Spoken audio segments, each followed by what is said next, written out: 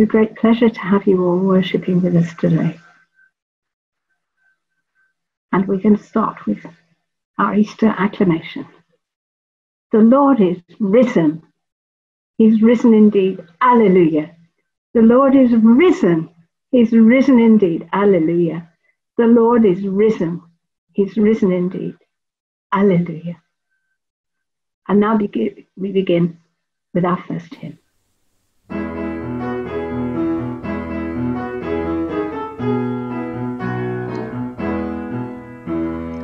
This is the day that the Lord has made,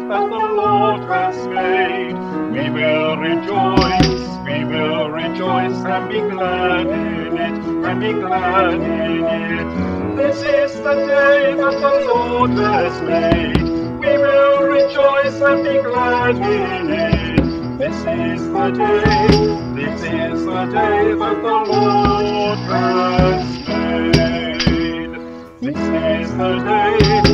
is the day when he rose again, We will rejoice and be glad in it, This is the day when he rose again, We will rejoice and be glad in it, This is the day when he rose again. This is the day when the Spirit came, We will rejoice and be glad in it, This is the day when the Spirit came, We will rejoice and be glad in it, This is the day when the Spirit came. Welcome back. Let us pray. Blessed are you, Lord God of our salvation. To you be praise and glory forever. As once you ransomed your people from Egypt and led them to freedom in the promised land, so you have delivered us from the dominion of darkness and brought us into the kingdom of your Son. Through Jesus Christ our Lord. Amen. Blessed be God forever. Faithful one whose word is life, come with saving power to free our praise, inspire our prayer, and shape our lives for the kingdom of your Son, Jesus Christ, our Lord. Christ, our Passover lamb, has been sacrificed for us. Let us therefore rejoice by putting away all malice and evil and confessing our sins with a sincere and true heart. When I say, in your mercy forgive us, please reply, Amen, Lord, have mercy. Jesus Christ, risen Master and triumphant Lord, we come to you in sorrow for our sins and confess to you our weakness and unbelief. We have lived by our own strength and not by the power of your resurrection. In your mercy, forgive us. Amen, Lord, have mercy. We have lived by the light of our own eyes as faithless and not believing. In your mercy, forgive us. Amen, Lord, have mercy. We have lived for this world alone and doubted our home in heaven. In your mercy, Lord, forgive us. Amen, Lord, have mercy.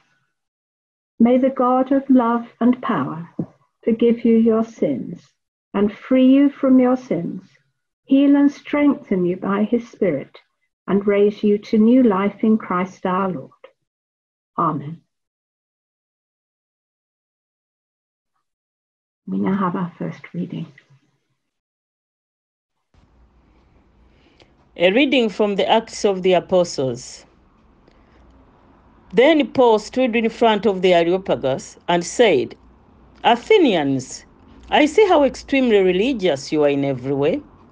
For as I went through the city and looked carefully at the objects of your worship, I found among them an altar with the inscription, to an unknown God. What therefore you worship as unknown, this I proclaim to you. the God who made the world and everything in it, he who is Lord of heaven and earth, does not live in shrines made by human hands, nor is he served by human hands, as though he needed anything, since he himself gives to all mortals life and breath and all things. From one ancestor he made all nations to inhabit the whole earth, and he allotted the times of their existence and the boundaries of the places where they would live, so that they would search for God and perhaps grope for him and find him, though indeed he is not far from each one of us. For in him we live and move and have our being, as even so your own poets have said, for we too are his offspring. Since we are God's offspring, we ought not to think that the deity is like gold or silver or stone, an image formed by the art and imagination of mortals. While God has overlooked the times of human ignorance, now he commands all people everywhere to repent, because he has fixed a day on which he will have the world judged in righteousness by a man whom he has appointed. And of this he has given assurance to all by raising him from the dead. This is the word of the Lord. Thanks be to God. Hear the gospel of our Lord Jesus Christ according to John. Glory to you, O Lord. Jesus said to his disciples, "If you love me, you will keep my commandments, and I will ask the Father, and he will give you another advocate to be with you forever. This is the Spirit of truth, whom the world cannot receive, because it neither sees him nor knows him. You know him, because he abides with you, and he will be in you. I will not leave you orphaned. I am coming to you." In a little while, the world will no longer see me, but you will see me. Because I live, you also will live. On that day, you will know that I am in my Father, and you in me, and I in you. They who have my commandments and keep them are those who love me, and those who love me will be loved by my Father, and I will love them and reveal myself to them. This is the gospel of the Lord. Praise to you, O Christ. May I speak in the name of our Lord Jesus Christ, in the power of the Holy Spirit, to the glory of God the Father. Amen. We've all been hearing rather a lot of news lately. Maybe you go and hide under the table when it comes on and someone else wants to watch it on television. It does seem to be rather a lot of bad news. The one bit of good news is that in the middle of all this coronavirus epidemic, more and more people are starting to pray. And people who hadn't been to church at all are turning much more to online services like this, services on Zoom, services on YouTube, and recorded services and live ones. And this is something that's positive in this difficult time. But I'm aware that in this time when people are going through great, great difficulties, they may actually feel that God's very far away. Feel he's very, very distant. And in our gospel reading, you'll remember what Jesus taught his disciples. I will ask the Father, and he will give you another advocate to be with you forever. This is the Spirit of truth. You know him because he abides with you and he'll be in you. I will not leave you orphaned. I'm coming to you. And in our reading from the Acts of the Apostles, you have the words of St. Paul quoted here by Luke, who wrote the Acts. And he found in Athens that they had statues to many, many gods, but they believed they were the gods. But they had one, just in case they'd missed one who might be angry, they had one to the unknown God. That's who you really ought to get to know, said Paul. That's the one I serve. But he's not just a statue like the others. He's not just one to put in the row along with the others. He is the living God. He is the one who created all of us, created the world and everything in it, created us, and gave us life. And in explaining more about God, Paul goes on to say that from an ancestor he made all nations to inhabit the whole earth, and he allotted the times of their existence and the boundaries of the places where they would live, so that they would search for God and perhaps grope and find him. He wanted us to look for him and to know his presence and find him. But Paul adds a rider onto that. Though indeed he's not far from each one of us. For in him we live and move and have our being. God isn't far away. In horrible times, it feels far. To many people now who are bereaved at this time of COVID, it seems very, very far indeed. Many may have found it very difficult to keep their trust in God at all. And yet, to an extent, we know this at St. Martin's, as we're mourning the loss of Josephine. And also, a few weeks before, of Joanna, two of our church members who meant so much to us. In these times, it's easy to become distant from God, to be doing the things we normally do, but without really being aware of his presence or his closeness in any way. And I just want to say one or two words about how do we remind ourselves that God is with us. Well, one way we look at what's written in Scripture and look at the words that Jesus promised us, the words that Paul wrote describing him, about God's closeness to us. And then we remember that Jesus himself, at the end of Matthew's Gospel, said, "Lo, I am with you always to the end of the age." He promised to be with us. And I'll finish with an illustration that helps me to think of it anyway. I hope you forgive it being rather everyday. And to some men who do not know what is this piece of equipment I'm talking about, maybe someone can explain it to you afterwards. It's called a washing machine. Some think of God like a laundrette attendant who comes along, puts in all the things that are needed for the load of washing to be done, sets it up, sets it going, sees it going round, and goes away. Many think of God as kind of very distant and just keeping an eye on the world from a distance, but not very involved, many of us. But that isn't our God. Our God isn't like the laundrette attendant. Our God is like the soap. Our God is in there with us.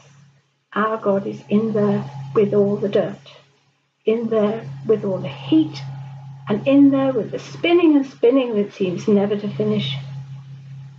He's in it with us. And that's what he promises us. That when we're in the very worst of it, he's very especially there. And he's not going to criticize us for our lack of faith. When he was called to the house of Martha and Mary because their brother Lazarus had died, he didn't accuse them of lack of faith. He wept with them. When Jesus got to the grave of Lazarus, he knew he was going to raise Lazarus. He knew anyway there was resurrection at the last day. He knew about resurrection. He didn't just believe it, he knew it. And yet, when he got to the grave of Lazarus, he wept. He knows our feelings, our emotions, and what we're going through. And he's not distant. And he's not failing in understanding. He's absolutely there in whatever we're going through. And he's with us. My prayer for everyone is that you will all know the presence of the Lord with you. You'll not just believe in abstract, but you'll feel and be aware of his presence, and that you'll help others to come to know him and his love. Amen. Hallelujah! Christ is risen. He is risen indeed. Hallelujah. Lord, we rejoice in your glorious resurrection and your triumph over death and powers of evil. We thank you for the promise of new life that we have through you. We ask that the light you shine into the world may shine on us, our families and our friends and our communities, and shine into all the dark areas in the world. Lord, in your mercy, hear our prayer. We pray for the Church of England and ask that you give Archbishop Justin and all our bishops wisdom and strength as they guide and lead your people through the great difficulties of these times. We ask for the strength and guidance for Bishop Peter, now he is acting Bishop of Chelmsford, as well as Bishop of Barking. We pray for Bishop Stephen Contrell as he prepares to be Archbishop of York, and for the process to find who God is calling to be the next Bishop of Chelmsford. We pray for the diocese consultation opening on the 11th of May, and ask you to guide everyone involved in the process in our diocese and nationally, that we may discern the person you have chosen to lead our diocese. Lord, in your mercy, hear our prayer. We pray for our world affected by coronavirus. We pray for the sick, the dying, the bereaved, and those who have lost work and are worried how they will survive. Today we pray especially for each of those countries where we have friends and family. We pray for Newham Hospital and the Nightingale Hospital, and all those who work in the NHS in East London, and ask that you keep them safe, strengthened, and bless them. Lord, in your mercy, hear our prayer. We continue to remember our sister Josephine. We ask for your blessing on all involved in her funeral and the St. Martin's YouTube memorial service. We thank you for all she means to each of us and to St. Martin's. We remember our church members and others we know who have passed away during this time of COVID. May they rest in peace and rise in glory. We remember Valerie from the Kumon School meeting in our hall, whose husband passed away, and those in our families or close friends who mourn, and ask you to comfort them in their loss.